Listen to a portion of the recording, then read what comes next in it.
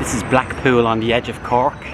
I walked down this street before and I remember just at the time the pubs were all open. It's early in the morning now, but there was just a smell of Beamish, Murphy's and Guinness just spilling out onto the streets from all these little bars along here. It smelled, they smelled like very old pubs, the way I remember pubs smelling in the past, not necessarily now. You know, a bit of a smoky kind of Beamish Guinness smell, very strong.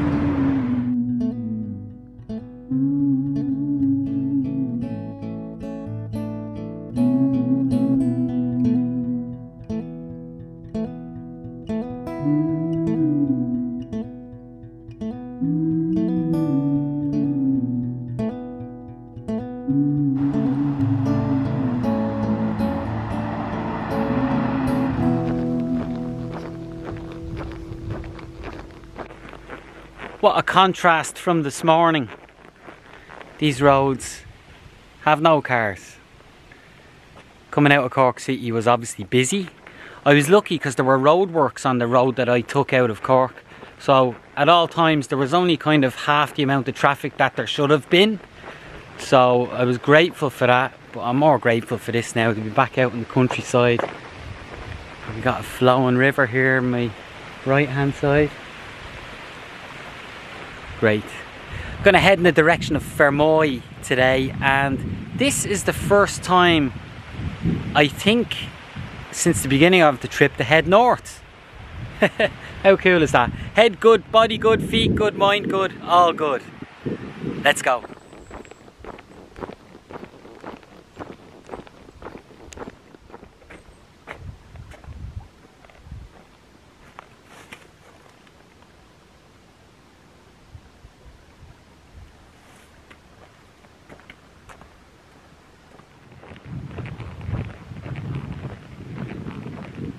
Culture recreation area. Perfect. I was looking for somewhere to have my lunch, and this is it.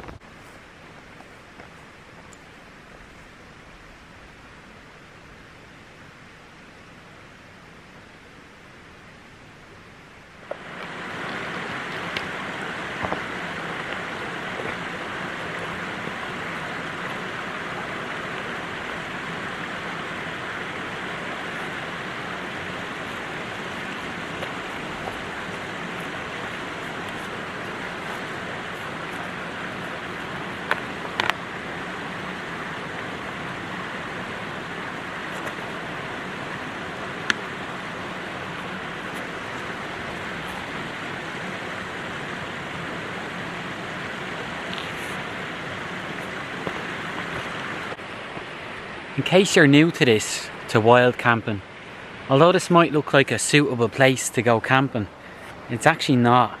That's the remnants of a campfire there.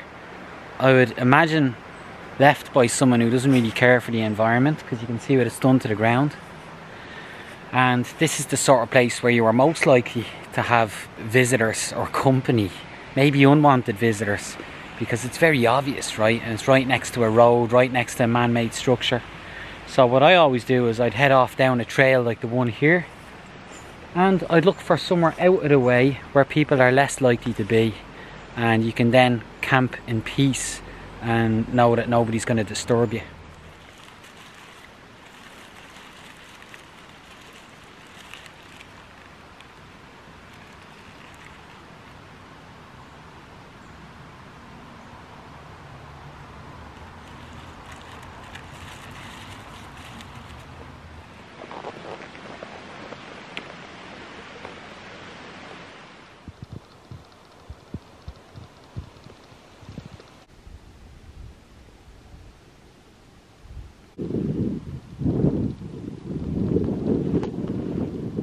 I'm on this nice quiet back road here, which is a great contrast to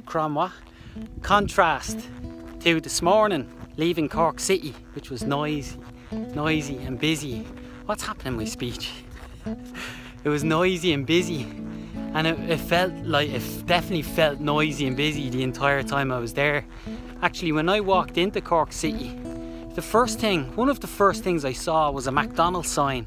That's the first time I'd seen a McDonald's sign on the trip, and it kind of captured how I was starting to feel.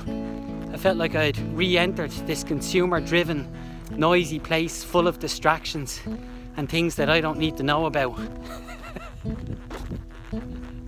And I guess it means I'm just not a city person anymore. But either way, I was highly aware of it, and I started to develop some anxiety yesterday and last night as a result. And it's only started to fall away this morning. And today, as I walk along this quiet country road, and as I get back to nature, where I've been spending most of my time over the past couple of months.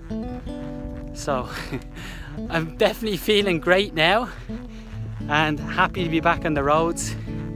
Head good, body good, feet good, mind good, all good. Thank you for supporting all my videos. I hope you're enjoying all these videos that I've been putting up and the episodes. I'll see you soon.